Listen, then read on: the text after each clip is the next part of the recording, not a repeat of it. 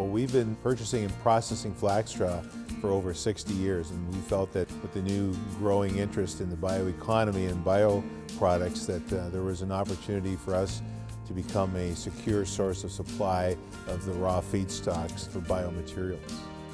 My name is Joe Hogue. I'm the manager of new business development for SWM International. It all starts on the farm. Basically, farmers grow flax for the seed, and in turn, straw is disposed of on the farm through burning. And so we have a seasonal straw purchasing operation that operates every fall. We then bale it, truck it, stack it, and store it, and then we process it over the remainder of the year.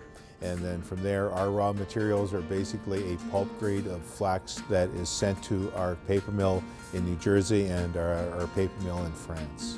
We've recently come out with a line of biomaterials called flax stock. These are all the new customers. These are the customers that range from erosion control, horse bedding, to fillers for plastics. Working with the Composite Innovation Center, Manitoba is really becoming a place where we see a lot of interest in biocomposites from flax and from hemp. The driver of the bioproducts industry in Manitoba is sustainability. It's just a change in the attitude that people are looking at total crop utilization. And I think Manitoba, having the second largest agricultural land basin in Canada, can become certainly a very big player and partner in supplying the raw materials. To grow this industry, we need to let people know that we have a secure feedstock, not just in hundreds of tons, but in thousands of tons. We are familiar with how agriculture works in Manitoba and on the prairies, and so we get inquiries from people that want to use flax, but they don't know any farmers. We just tell them, well, don't worry about that. We deal with a lot of farmers, and if you're interested in flax and fiber and chive, that we certainly are in a position to supply you.